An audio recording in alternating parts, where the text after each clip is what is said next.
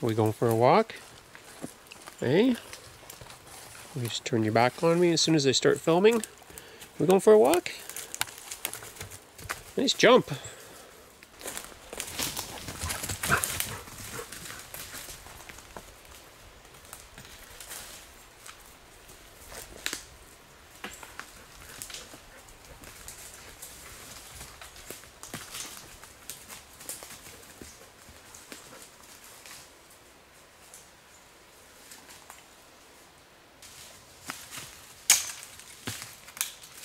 I see mushrooms, Ziggy.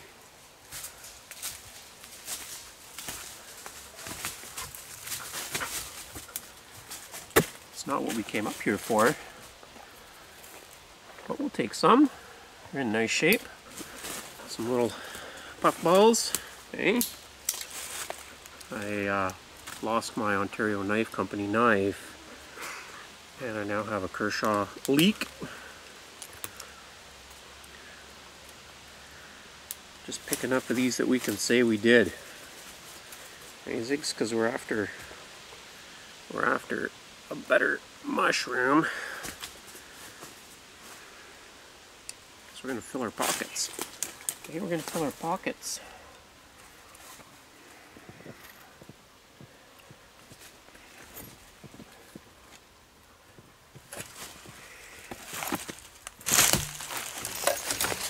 Here's the good ones. Lion's mane mushroom.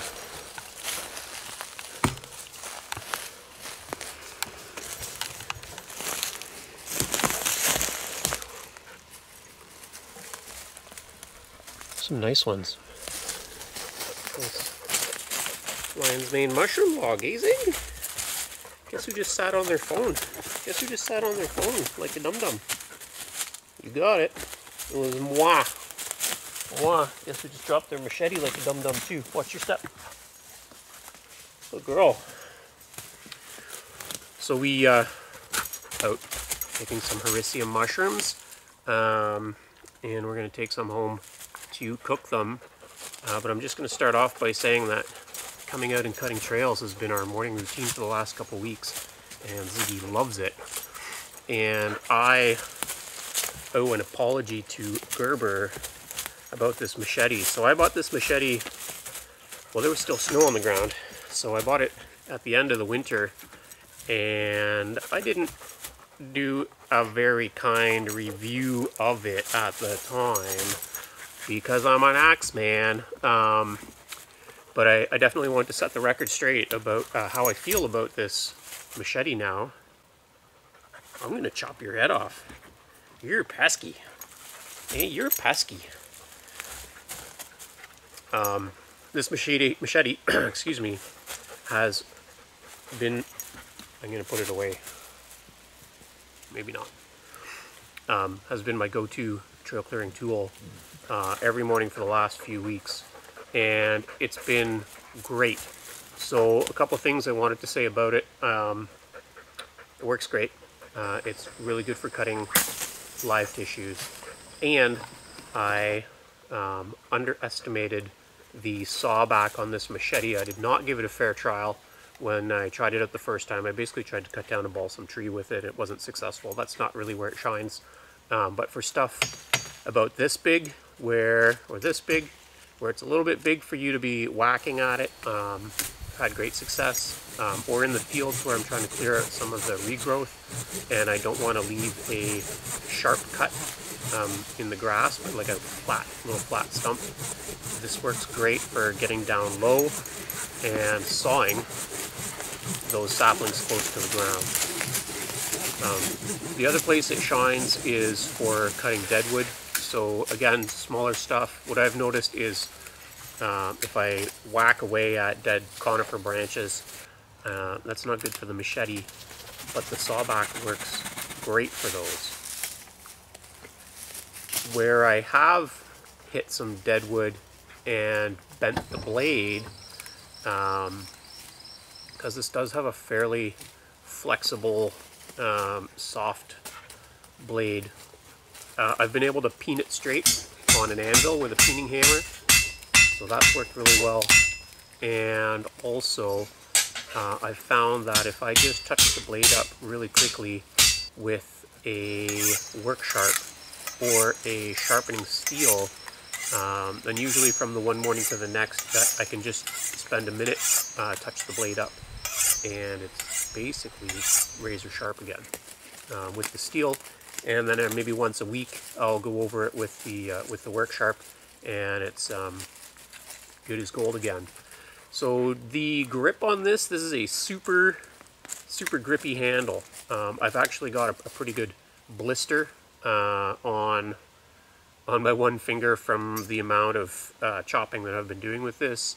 But I've found that if I just grab a good pair of gloves, and I'm still rocking these Princess Auto gloves from months and months ago, so they've gone through a lot of duty, and they're kind of like a light, breathable garden glove.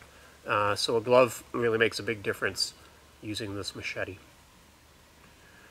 The other nice thing about it is it's got its carrying sheath, and that's where it's going to go right now, so I can free up my hands for carrying mushrooms back. So let's do a little collect and cook with this lion's mane mushroom. I'm going to bring you in for a closer look at it. So this is one of our local species of lion's mane mushroom, and you find them growing on hardwood logs. So this is a dead maple log. Now that I know that there's lion's mane growing on it, I'll probably check this same log again next year around the same time or in the same conditions. So it's currently the last week of August, and we've had a couple of cold nights, which I think really helps for getting these guys fruiting. And you can see that they grow from a thick base, and they have downward hanging icicles or teeth underneath the branches. So this is a really nice specimen. I'm going to pick that clean, and I'm going to take it back. We're going to cook this guy up. So this is probably pretty typical habitat for lion's mane mushrooms. I'm in a mixed hardwood forest. There's a lot of sugar maple here, sugar maple yellow birch, and I would expect to find the lion's mane growing on dead or dying sugar maples, and you can see a lot of those kinds of trees around me probably if I do a slow spin while I'm talking here. So I often find them on fallen trees, but you can also spot them growing on standing trees. It just makes them a lot harder to get at if they're higher off the ground. So your best picking is on these fallen logs. So I've harvested a few clumps here already the other day, and I'm going to leave a few for the animals and for it to spore out. There's a piece that I dropped. And we're going to take this piece home, and hopefully any little creepy crawlies fall out of it while we're on our walk. Give you a close up here of the teeth on this guy underneath the branching. Good looking mushroom.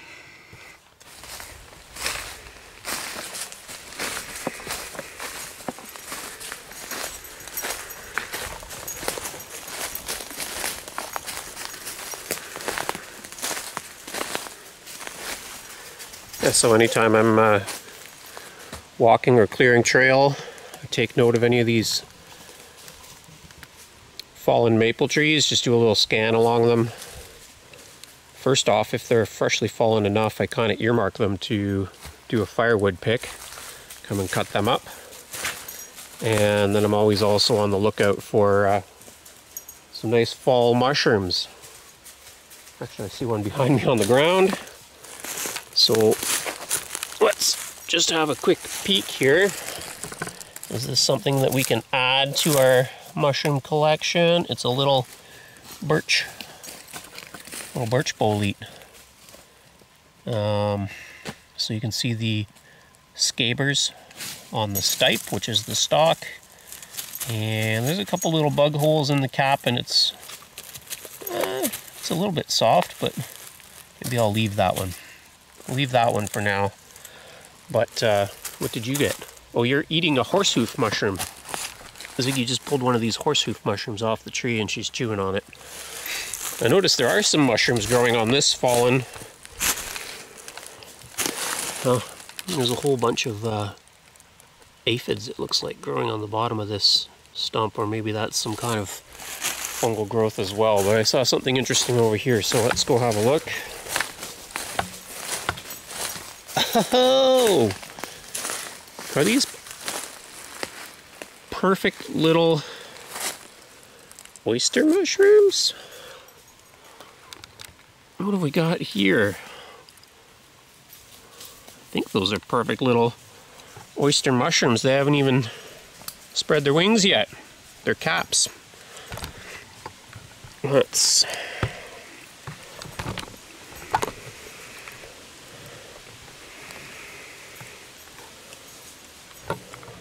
see if I can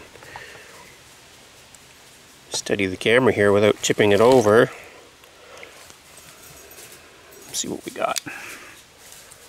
Let's take that one. So it is a gilled mushroom, but the stipe is central on this one. The oysters aren't usually centrally located like that.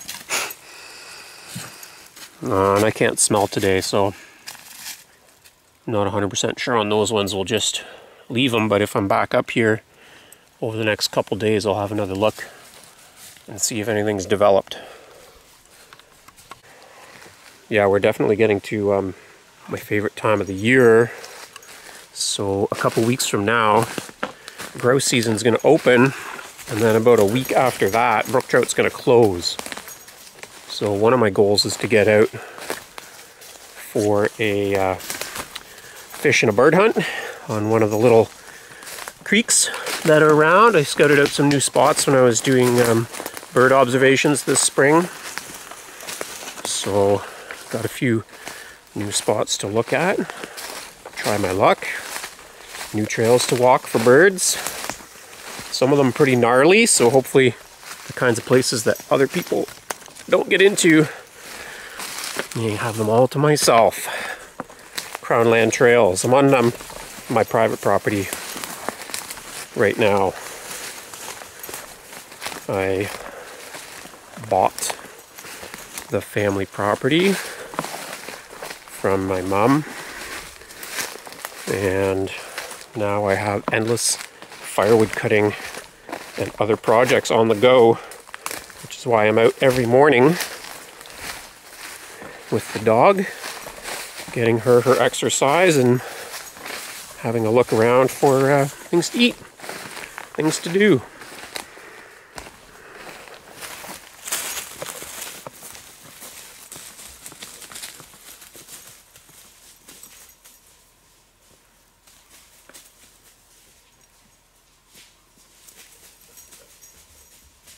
Hey, what's this?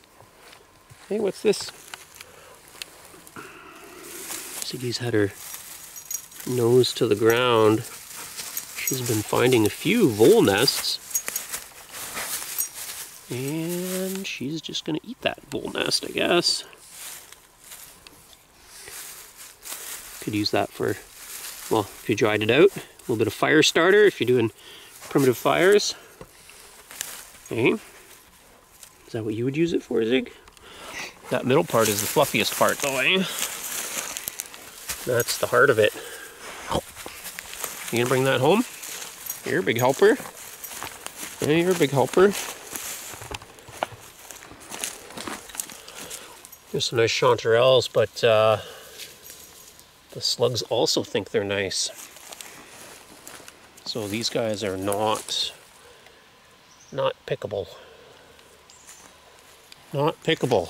So we just have lion's mane and puffballs today. Oh, I take it back. These might be pickable. Let's see.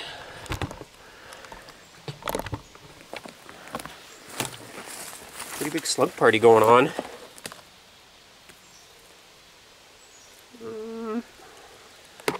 I don't know. What do you think? This one's just got a little slug. Can brush that clean. Maybe we have one yellow chanterelle in our mix. One dog in the frame. Okay, don't eat my mushrooms. Oh, you're cute. You looking to get in the thumbnail? You want a thumbnail picture?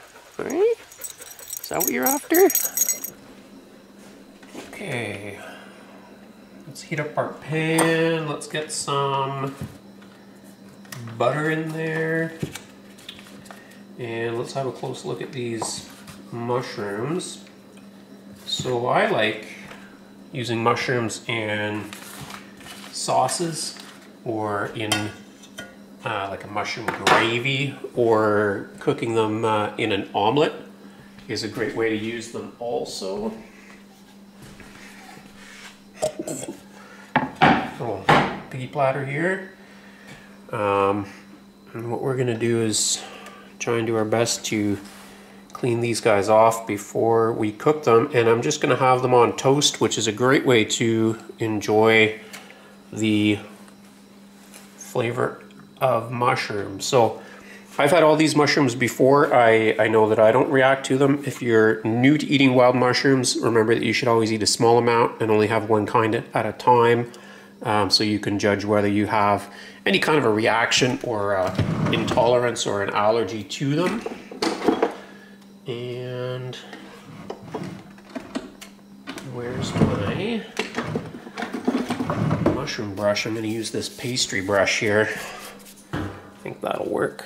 So, chanterelles, in my part of the country, they often are dirtied up a bit by slugs, and so that's what I'm mainly brushing away here. Sometimes they've got a little bit of dirt on them, which you can also brush away. Puffballs, they're usually pretty clean as is.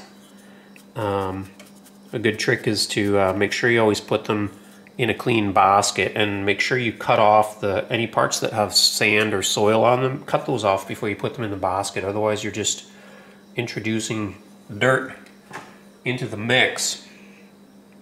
Now these lion's mane are sometimes tricky to clean because they got lots of little crevices, so sometimes I just give them like a shake, and that helps to get rid of any bugs that are hanging out in there, and it'll dislodge any of the bits of dirt.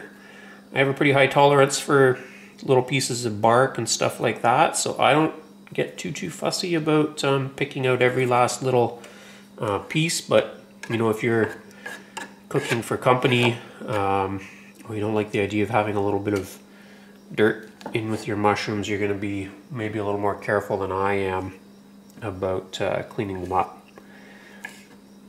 I'll just cut these guys down into smaller pieces. It's also a good way to get inside them and check for any bugs. And let's just wait for the pan to heat up. There's lots of mushrooms that can really soak up a lot of liquid, so I try and get this butter pretty hot before I throw these in because I want them to crisp up a little bit. And I'm gonna cut these puff balls in half, which is always a good idea anyways, because then number one, you can verify that they're a puff ball by the fact that they don't have any kind of a stem inside of them. You don't want to get fooled by an amanita egg, for example. And I'm also verifying by cutting them in half that the insides haven't started to become mature spores. So they should just look like a creamy, excuse me, a creamy white mushroom inside. And chanterelles, you can chop them up. A lot of the time what I do is like they just peel or split down the stipe, so I just break them up into long pieces. And I think we're just about ready to go here. Not quite hot enough. Almost there. Alright, let's cook. Sizzle some shrooms.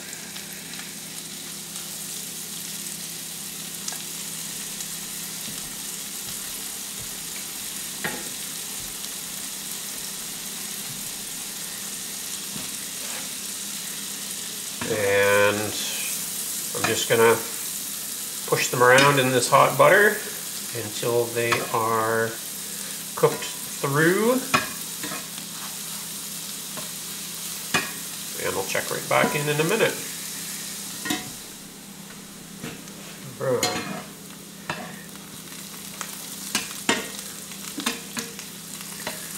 These mushrooms are a little bit mushy, so I'm just going to try and cook a little bit more moisture out of them.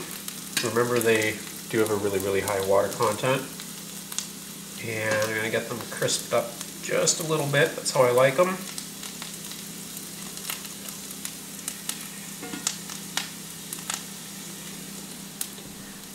Okay, those look good. So we're going to do this trick. I'm going to pull them to the side and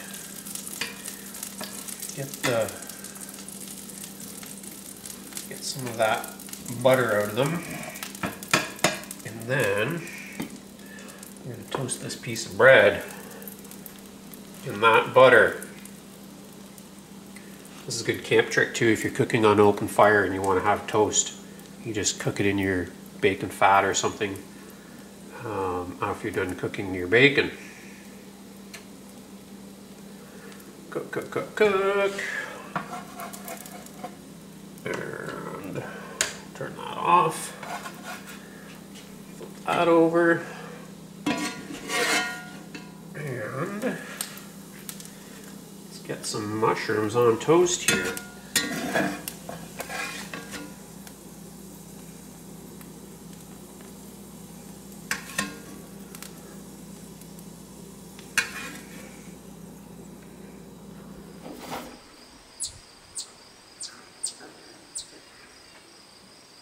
Probably can hear that. There's a chipmunk in my rain gutter.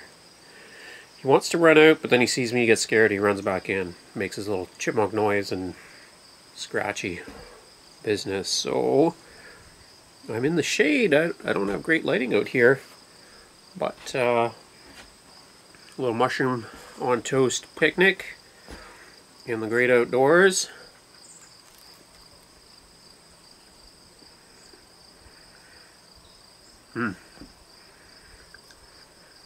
It's good. That's a good breakfast, lunch, or supper snack. Or snack. A good side for a meal. Mushrooms are really versatile, and if you haven't tried wild mushrooms before, they're all a little bit different from one another. Some of them are a lot different from one another. Kind of like apples and oranges.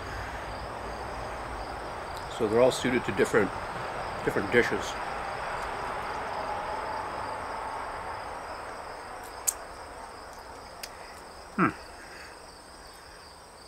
Well, it's a good little start to some late summer foraging.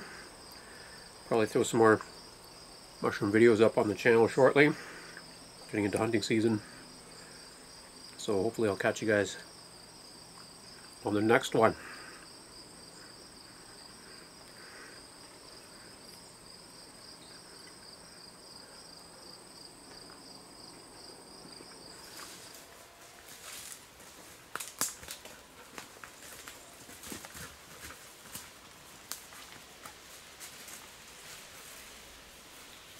Got it? You got that one?